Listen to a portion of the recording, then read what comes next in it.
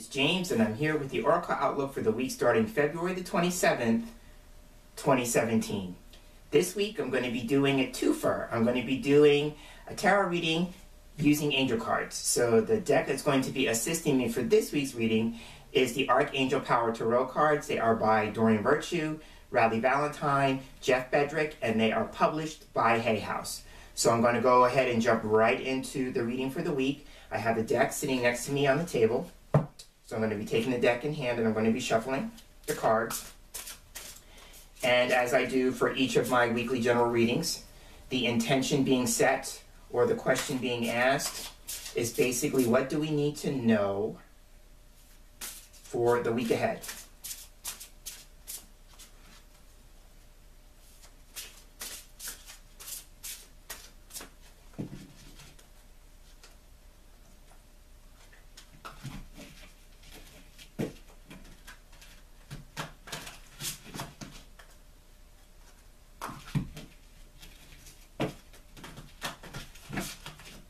Now I'm going to shuffle the cards my other way, kind of wrap this up.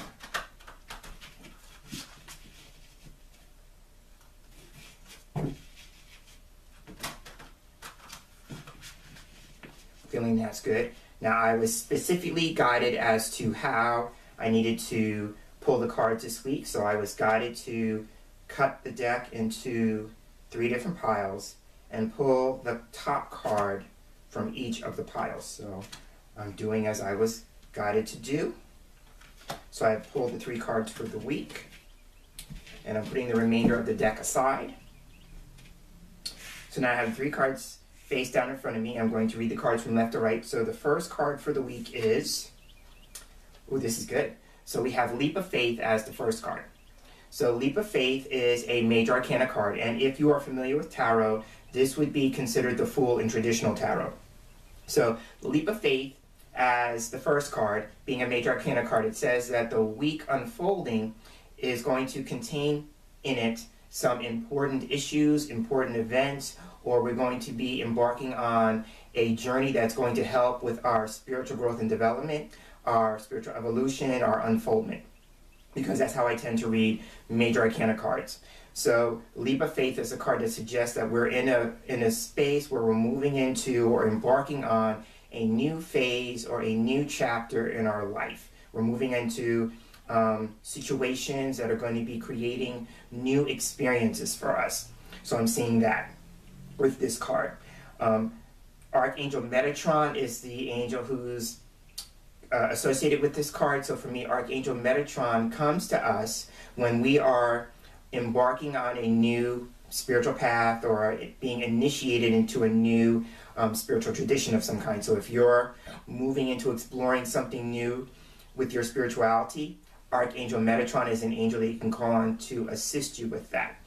Archangel Metatron is also good for helping us clear our energetic field. So I'm seeing that. So I'm seeing that in relation to a meaning of this card being like a fresh start or a clean slate. So with that, if you're feeling like you need to have your energetic field cleaned, then Archangel Metatron can assist with that. Another thing that I'm seeing with this card is that it can come up when it's time for us to kind of reprioritize something in our lives, you know, giving it a new sense of energy, because this card, again, with Archangel Metatron being attached to it, can be about focus and prioritizing our lives, or, you know, a change in priorities, or having a newfound sense of priority with something that we are moving through this week. So if you are experiencing a shift in your priorities, or there's something that you want to focus on or prioritize, Archangel Metatron is also good with that. The last thing that I want to say about this card, and it could be in relation to what I talked about into moving into a new spiritual path or exploring something new with spirituality.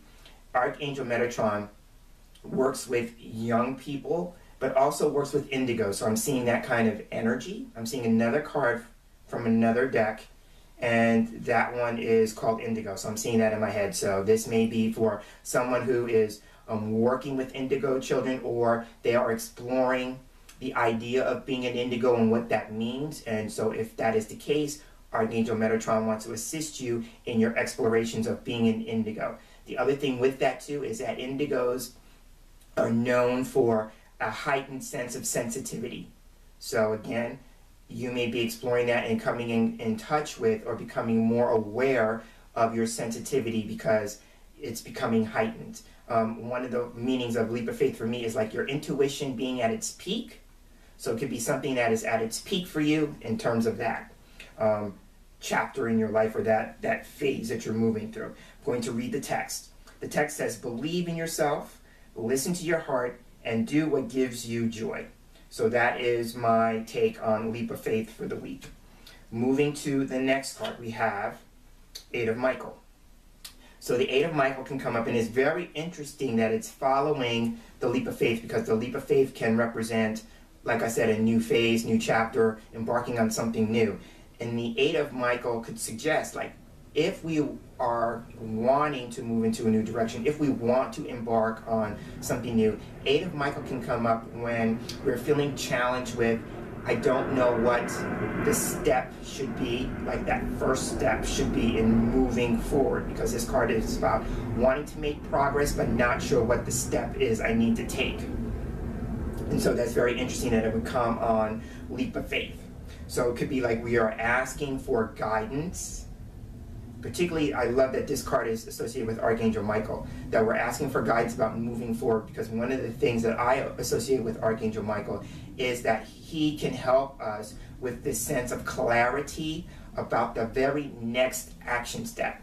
So what I'm seeing in the result of that, having said that, is that sometimes, and I'm guilty of this, sometimes we can move into a new direction or feel like we're being pulled or being guided to move into a new direction, and we're not sure what the first step is in moving with that. Or sometimes we don't take a step because there is a strong need to want to see everything all laid out.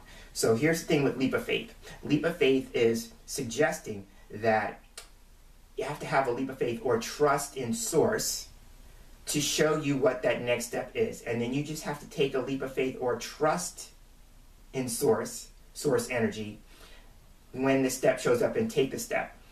What I've learned in my own personal practice of working with the angels, especially as a person who likes to have something all figured out or likes to see the big picture before I take the step, I learned that the angels or source or God energy or whatever you want to call that sometimes only shows us the very next step, the most immediate step, and then we're supposed to go out on faith and take that step. And then once we take that step, the next step shows up. I've learned that sometimes what could happen is if we were shown the entire picture, the big picture from the start, a lot of us would get stalled because we would talk ourselves into the ideas like, and that's when our limiting beliefs would come up. We would say stuff like, well, I can't do that because, or that's just too grand, or whatever the case may be. We would come up with some reason as to not embark on the journey if we saw the whole entire process, right? So sometimes it's in our best and highest good not to be shown everything all at once, because sometimes we can't handle that. So source, God, the angels show us what the next immediate step is. So if you're feeling challenged, like you want to move in a new direction, and you're not sure what the next step is, you can call upon your angels, especially Archangel Michael, and ask, what is the next immediate step I can take? So you could say, Archangel Michael, please guide me. Please inform me about the next step I can take in this process. And then, of course, thank the angels, thank Archangel Michael, as if you have already received that guidance. And then your job is to pay attention to when that guidance shows up and to take the step, right? So that is Eight of Michael. I'm going to read the text. It says here, you can be free. Make a courageous choice to change your situation and not seeing things clearly. So that is Eight of Michael. Now moving to the last card for the week, we have Two of Gabriel. Oh, I love this. Okay, so Two of Gabriel. I love the scenario because the scenario is quite clear how it's being played out. Two of Gabriel can come up when we are looking at a plan this card represents like planning something in its planning stage, like a planning stage of development. So we're in this waiting period because we're planning something. And this card says it's about waiting for the guidance before you venture out. And I love how it comes on everything that we've just talked about with Eight of Michael. So this card is about like, if you're in a space where you're wanting to embark on something new, it could be like you can't take an action step. You can't move forward on it because you don't have all the information that you need to have. And that is why you're in this kind of like holding pattern, if you will, but this waiting period. And then once you get the guidance, then you can take action and you can move forward.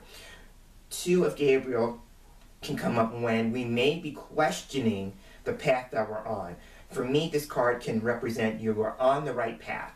It could just represent that there may be a timetable, because I tend to look at this card as like having a timetable and you're waiting for certain things to happen on the timetable or on the timeline. So it could be like if you're looking at the bigger picture, if you receive guidance about the bigger picture, you may have to ask yourself, what needs to happen along the way to get me to that bigger picture, that end result? You know, and then ask yourself, what has to happen, you know, in terms of like other people may be involved, other elements may need to be brought into the mix, that kind of thing. What else needs to happen, you know, in order for me to move forward? Because I'm really getting the sense of like, especially with the two being a number of relationships and partnerships, it could suggest like it may be other people being involved. And here's the thing about that. If other people are involved in any shape, form, and fashion, then we have to honor people's free will choices. We all have the power of choice and we all have free will.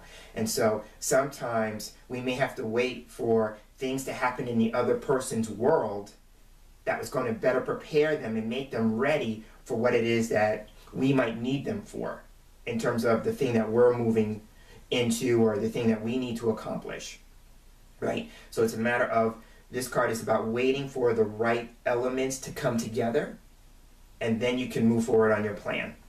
So I'm seeing that. But this card is about having a long-range vision, right? So I'm seeing that. So I'll read the text. It says here, make bold and ambitious choices. Great progress is possible. Important relationships with people who share your vision. So this week we're being asked to consider where we are in our lives, what new phase or stage or chapter are we embarking on moving into, you know, and then also to what is the next immediate step that we need to take, especially if we're feeling like we don't know how to progress, we don't know how to move forward, we can't see what the bigger picture is in the moment. Then we can ask Spirit and the angels to give us the next immediate action step, and then take the step once it's given, right? And then with that, you may see more steps along the way, the timeline now, right? More steps will present themselves, and you may get a better sense of what the bigger picture is, you know, and then if other people are involved or other elements need to be brought together, each one of those components has its right and perfect time, and it's just a matter of waiting for those to show up when they do. And when they do, it'll be in your best and highest good, and if there's other people involved, in their best and highest good. The other thing I'm being led to say with the two is because we're in a 2-month, right? Or we're about to leave a 2-month, so this is the last week of a 2-month. But the 2 is a number of having faith, and that brings us right back to the very first card, leap of faith. So this is the week where we're going to be exercising our ability to trust in Source and to have faith moving forward. And so on that note, I will end and wrap up this week's Oracle Outlook reading. So as I close, I'm Jameson Mitchell, and I want to thank you for sharing space here with me for this week's reading, and I look forward to sharing the same space with you again in our next video reading together. So until then, I'm hoping that you have a wonderful day, and I'm hoping that you have a wonderful week filled with love, light, and many angel blessings. Take care.